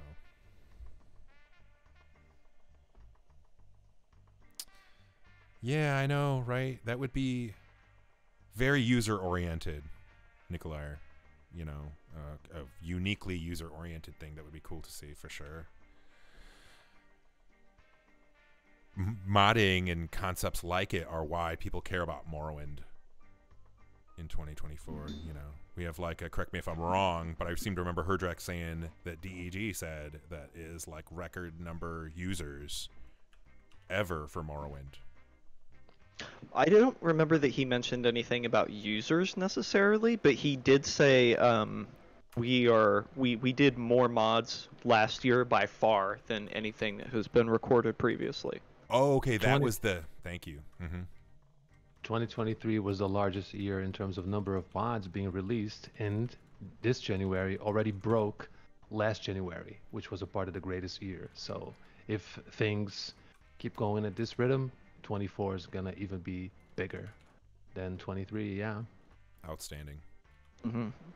Yeah, we're gonna have trench broom support coming in fairly soon. Actually, like I'm closing in on that project, and I'm hoping on the outside that when G7 sees me like, hey, I finished trench broom support, that will finally influence him to go and finish Blender CS.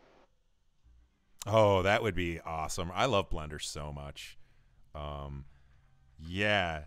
Oh, wow, cool. That's good feedback, Nikolai. Yeah, I mean, we are very active folks here, so it's good that it appears that way. And yeah, like, considering the age of Morrowind and the relative, like, I mean, let's face it, it's not trivial to really get into, you know? There's quite a bit of Toddisms you have to know about to really have a good time and not want to flip the table over. Strange that especially like, once you get into the internals of the engine and start trying to actually work on it, it only gets even worse because there's so many things where you're like, is this stupid on purpose? I don't know. For sure. Actually, reading Nikolai is just like looking in a mirror, right, Johnny? Like I'm just this is where I was, Nikolai, just like not even a year ago. Yeah. Yeah. Coming on board, yeah, and so this is exactly how I started, and the man in the hoodie you're just watching in the screen is just solely responsible for me being here, and alongside the Colonel Gonzo, and then Sector, and then everything else is history. So yeah, absolutely feasible. And I have zero talent going for me, so trust me. If you have the right attitude, and you just keep at it, the best environment, just the best environment. And I have to say, I feel very much the same way that you do, Nikolai. I was a modder for a very, very long time, like since I was like 12 years old. And I stopped for like 3 or 4 years, because I really only do Tez 3 MP, and the whole scene was just kind of at the time.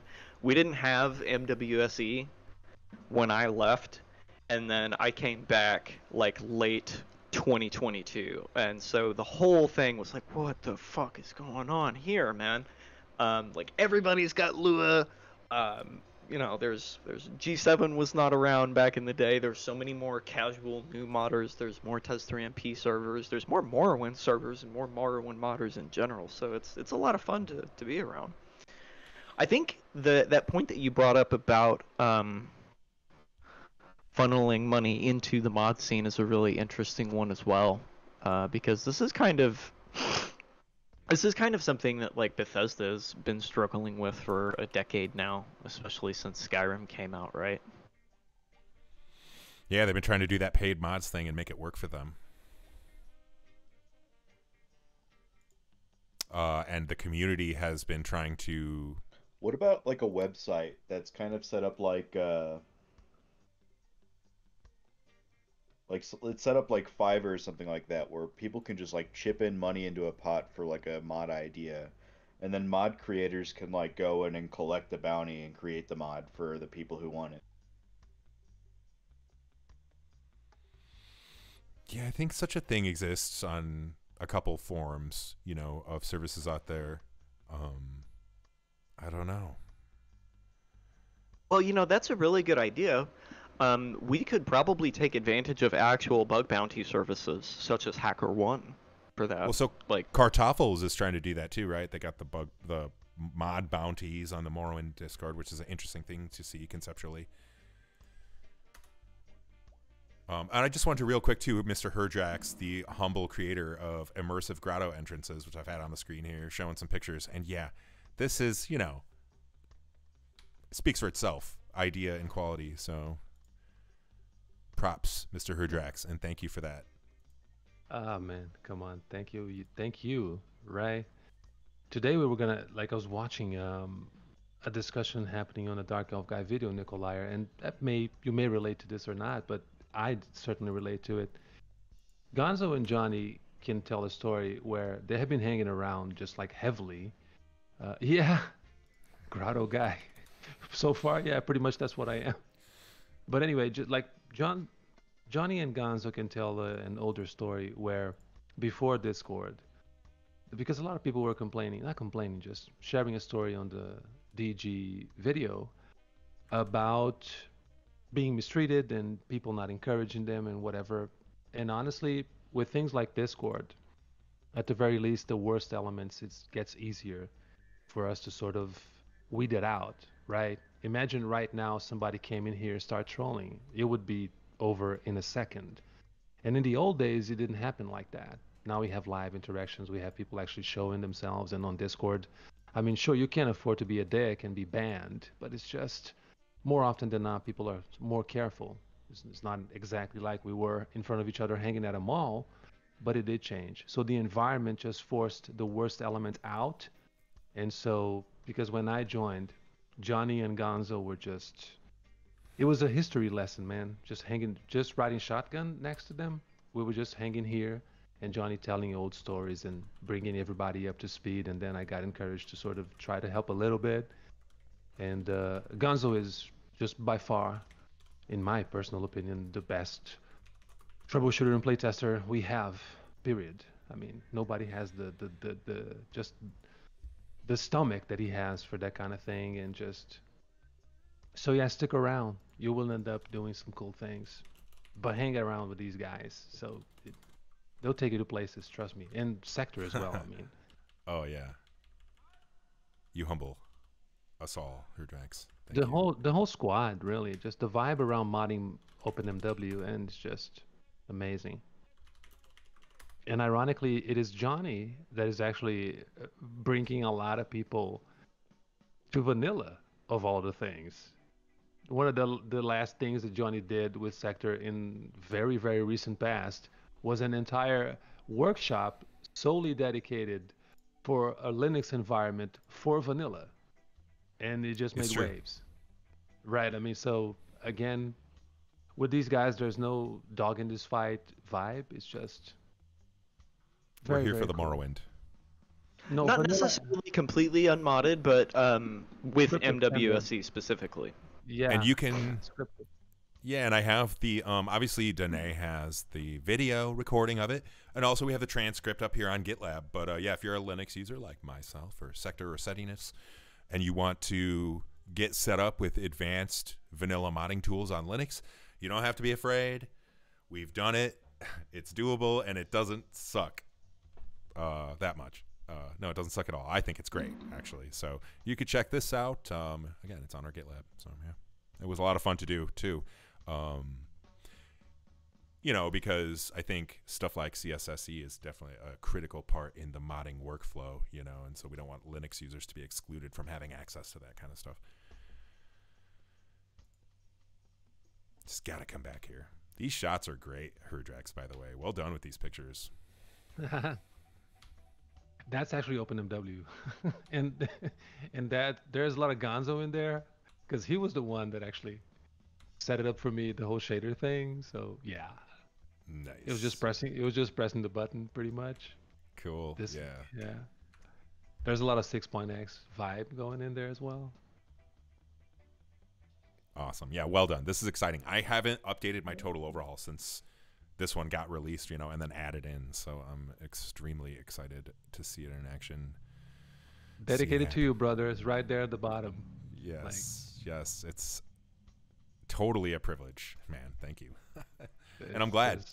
I remember, so Hurdrax showed up one day. We bridge our Discord channel into IRC, and I hang out on IRC still because I just like it. And Hurdrax showed up because we have the, you know, we got a link on here. You can get into the web chat. And so Hurdrax shows up one day on IRC, and just the rest is history, right? I'm like, come on to Discord, man. And then Yeah. here Oh we my are. God, that thing. So beautiful. And not to end up in a very dramatic and teary-eye thing, but just what happened, Nikolai, and it's not unlikely that this can happen to you as well. But with these guys, like Johnny is just far beyond a fellow modder. Like this mother trucker is a friend for life. So I don't give a damn if the whole community exploded and Morrowind was for some reason non-existent. Like, yeah, we would still hang out a lot. For sure. So this here now is just a side product. I mean, these guys are helping me with college and everything. Just yeah, it's amazing. All my best friends are Morrowind fans, which is a nod to a Less Than Jake song. I know Gonzo feels All it. all I know is one day I'm getting to Chicago. I don't give it. I will. Oh, yeah, for sure. I'm getting the missus just hyped up for it, but We're it'll be a going to while. have the MOMW cookout, right? Oh man, this will happen. All right. So meanwhile, while we've been sort of chit-chatting here, I've been keeping this going. And you can kind of see when I had dev builds opt out, it gave us the correct output. But now when I've opted into dev builds, this is like all wrong. This will, yikes. So the issue goes back to my query, though. If we go to the form here. Yeah, so I'm just doing something really naive here. I'm just saying, like, dev build with whatever value it happens to be, yes or no. And saying yes or no excludes one or the other. And when in reality we want to mix them, right? So I'm kind of rethinking my Boolean approach here. What I have done in the meantime while we were chatting was I have changed what I did here, you may have noticed, is I said null, true. And so anything that's not explicitly set to true will not be false, it will be none or null, but it's none in Python. So, what can I say? Not none. Or true or none. I'm really grasping at straws here, but let's try it.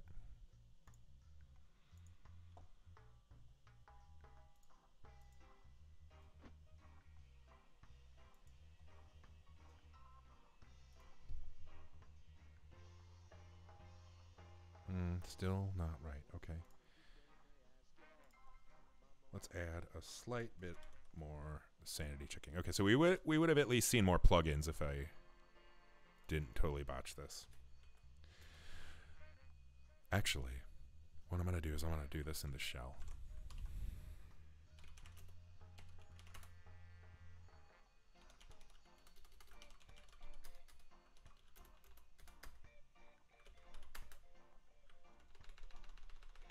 Let's bigify the text here. All right. So M is the mod in question.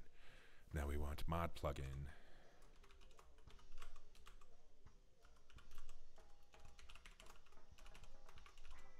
For mod M.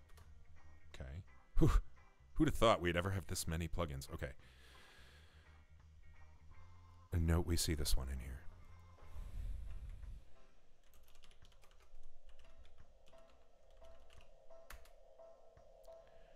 And now we do not.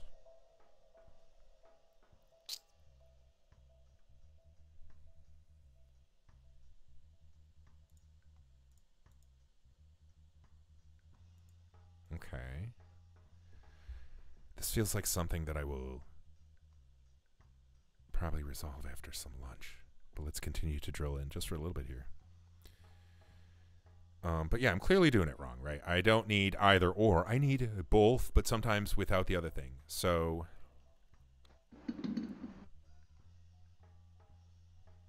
oh, I need a Q object. Yeah, okay. Q. You're not my favorite Star Trek character. Okay, he's not my favorite, but he's pretty good. Yeah, Definitely my favorite. For reference. Yeah, so I don't know, like, it's up there, right? And if you've seen, you know, the new Picard series, well, all right, Nikolai, cheers. Thanks for joining. We'll see you around. I don't want to damn it. spoil. I don't want to spoil anything, but the Picard series. Wowee. Okay, that's it. Okay, so in our search code, we're doing this Q business here, which is a complex query syntax for Django. So we're going to have to turn this into a Q. Results, right? How does it work, Johnny? I'm confused. Don't worry, I am too. It's cool. Allows us here by way of this, we call it the pipe. I don't know what Windows people call it, but this is the pipe. The pipe allows us to basically get to a bunch of ors. Or it contains Q in the name, or in the brief name, or in the blah, blah, blah. We're doing a bunch of stuff, and this is how our search code works. So we can translate this to right here relatively easily. Let's first import that code.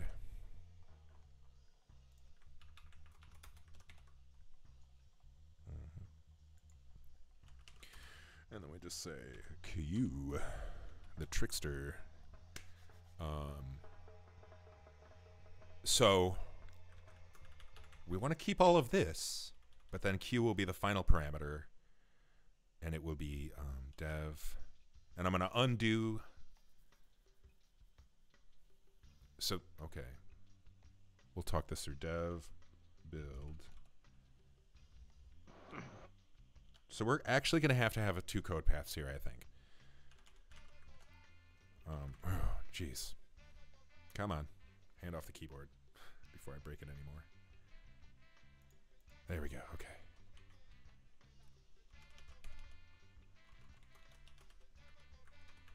So we do need a conditional here. We need to say if yes dev. And then the path without. All right.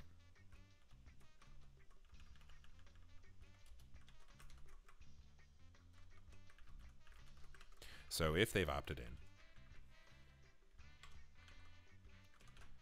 we want to do something like this.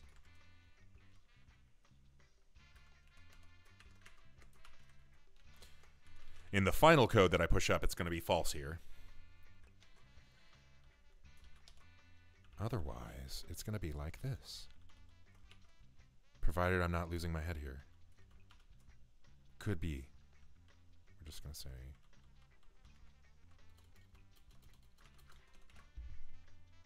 I don't know why. Why are you blue? Oh, it's complaining about my lack of indent here. Okay. Now, we should not need to crunch the data just yet. And so, if it's all blending correctly, we should see natural character growth and decay properly suggested. Ooh, wait a minute. Spicy. What'd we do?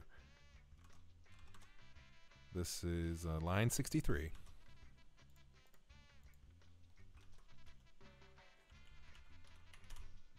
What? Whoops. Positional. Okay. Oh, because it's supposed to be a keyword only argument. Okay. So we just make all these Q then. That's fine.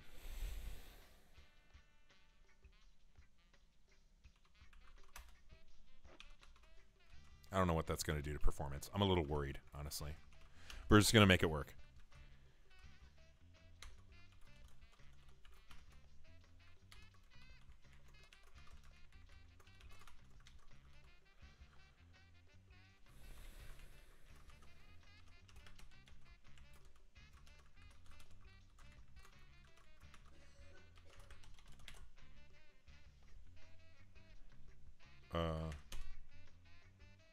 Okay, that's good. That blends, I think. Ooh, Oh wait, man, what? I just got Test3Conv working in Emacs, and I think I broke it because my diff is so big. What do you mean, like an auto thingy? Yeah, because you can just use like git attributes to make it give you diffs for OMW add-ons and ESPs just when you open your status window. Oh, and say that that's the diff tool. Yeah, that's slick. We should write a piece about that, honestly. That should go into the modding wiki, my friend. Okay. Yeah, this worked as expected. Well, you might be saying, Johnny, you only have one data path. Well, I didn't fix that code, but I did fix this code. So let's go back and fix the rest. And so the answer is, yeah, friends, we have to do a special kind of database query that is loaded with conditionals. These are no-op conditionals. They have only one state, but this one right here is the key one where we want to mix two possible values of the thing. Okay, let's make it happen again.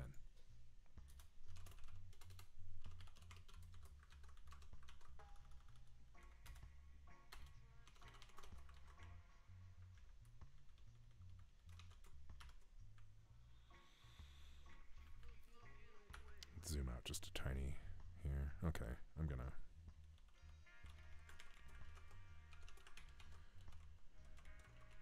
There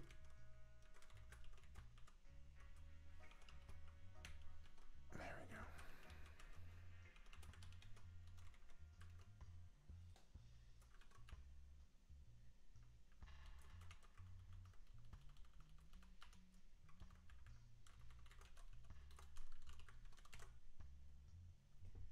Okay. Now, finally, in the face of another apparent bug, we will have solved not a bug, but a usability problem, an arguable usability problem. Aha, voila. Here we go. So now, let's return for a sanity check. We have the full dev setup here, which this is an opportunity for an enhancement here, because this you do not want. This is a, you opt into dev build, you don't get this one. So this is a, we have to revisit this and make it so we omit this. We're not finished. But let's disable the feature. Okay. And I'll call it in a good spot here with the exception I just noted, if we see what we want to see. What's that? The mod with no dev stuff. Okay, well, that's the mod with the dev stuff. Let me sanity check myself here. Turned off.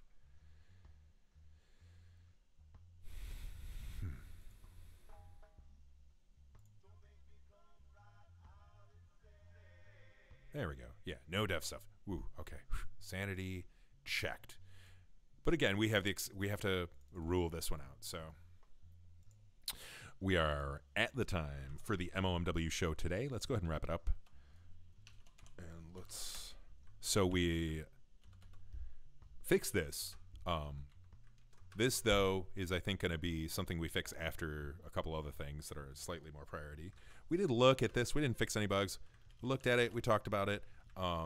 We have almost finished the implementation here, but we're pretty close. Close enough to where, yeah, we just got a little, edge case going on. But once again, thank you to the MOMW squad and today Gonzo, Hurdrax, and Sector for joining me on the show. Say goodbye, everybody, please. Take care, guys. Take care, everybody.